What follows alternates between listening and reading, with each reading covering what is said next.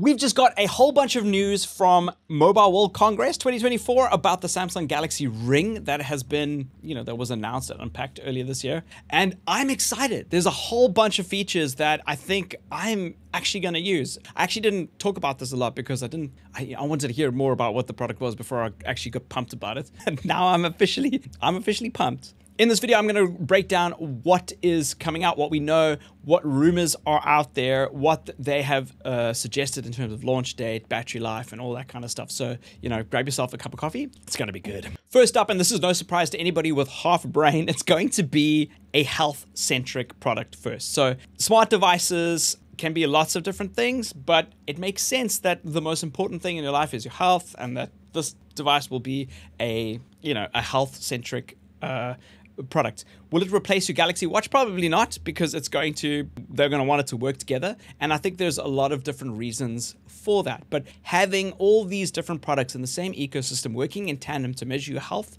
is a great thing. It's going to work with Samsung Health at the moment, which is it's a great app. I really love it. I used to dunk on it all the time, but I actually have really got into using it and seeing how powerful it is. I'm actually considering making a whole video on how good Samsung Health is, because I think there's a lot of untapped potential in there. Secondly, it's also going to work with smart things, which was probably the most interesting thing for me, because that means that it has the potential to do more than just your health. Obviously, your buds and your watch and your phone all connect with smart things so that you can track those products. But what if you could use this as a smart button? Or you can Captain Planet Punch your front door if you've got a smart lock or something.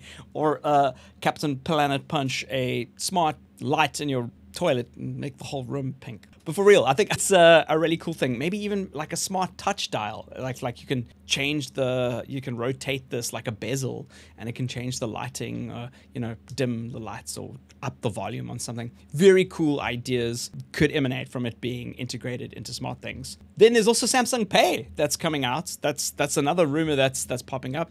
That's a double-edged sword for me, because we already know there's a lot of theft happening with NFC and card payments. With Samsung, it's great because there's a lot of authentication, so your products are really secure. It's the Knox chipset, but also you have to either use biometrics if you're using your phone, or if you've got a smartwatch like the Watch 6, you have to enter a password, before the transaction goes through. There's no biometrics that I can see happening on a smart ring, but at the same time, it is on your finger, so there must be some form of biometrics, but they can't just rely on that, because you could be swinging your arm randomly at a grocery store and somebody has a payment system and they could just swing it past you, and that can't work. That's something that they're going to have to solve. But I like the idea of having Samsung Pay with you at all times, even if you've just got a ring on. Maybe you don't want to wear your watch when you go running. You're missing out on a huge part of how cool your watch is. But you know what I mean. So here's some of the potential rumored features that are going to be in the Ring. A huge feature that's being rumored that people really want is ECG, and I totally agree with them.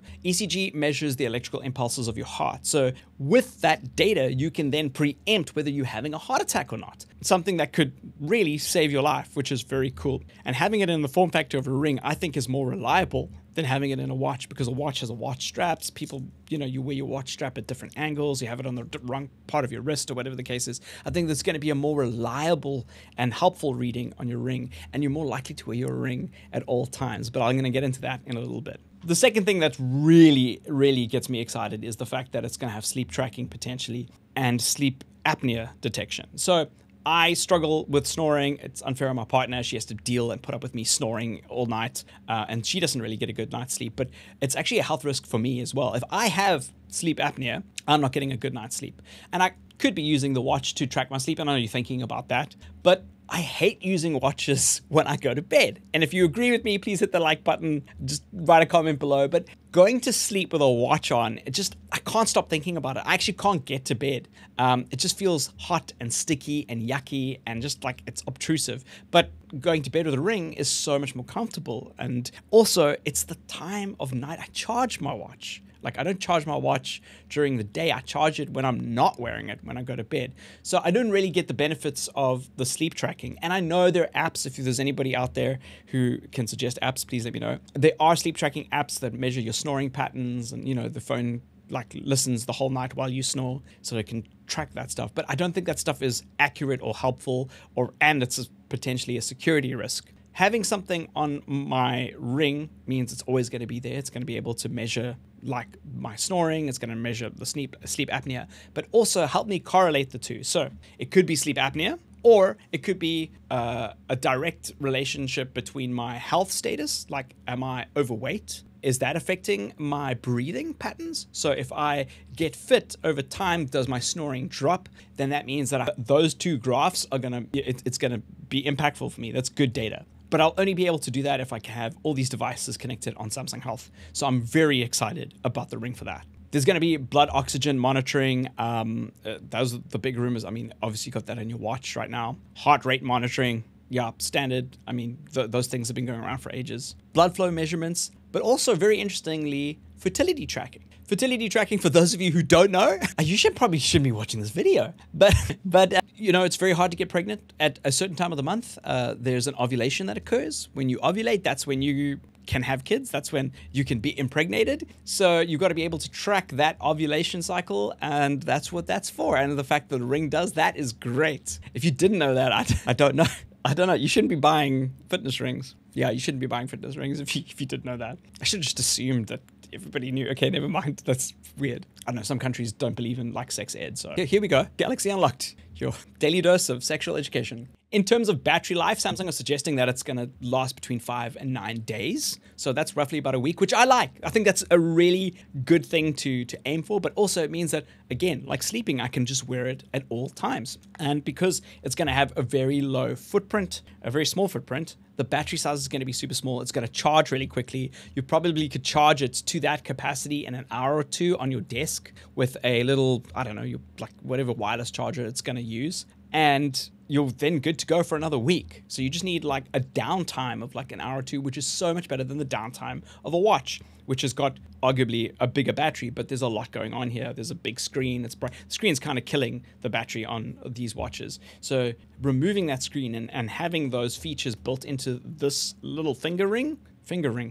ring into a ring is so much smarter. What is this channel becoming? Samsung showed 3 different styles, so gold, black, and silver. I really like the gold. It matches my skin tone, and I like the fact that they've chosen these designs because they feel like real jewelry. I hate technology that it's obnoxious. It throws the fact that it's technology at you, like square smartwatches. Why would you wear a rectangle or square smartwatch? Because it doesn't look like a watch. You have to tell everybody that you're wearing something. I love the Galaxy Watch 6. It makes me feel like I'm actually wearing a watch, and sometimes you have to do a double take depending on what, like, you know, watch face you've got on. That's technology for me. I want people to not realize that I'm wearing a smart ring. It's got to look like it goes with my outfit. It's got to be fashionable. It's got to go with my skin tone. It's got to look the part. It can't look like I'm wearing like a gauntlet, like I'm Thanos. That's going to be up to Apple users. They're just going to have like, hey, did you see? Did you see? I put this big thing over my eyes, and I've got 5 rings, 5 fitness rings.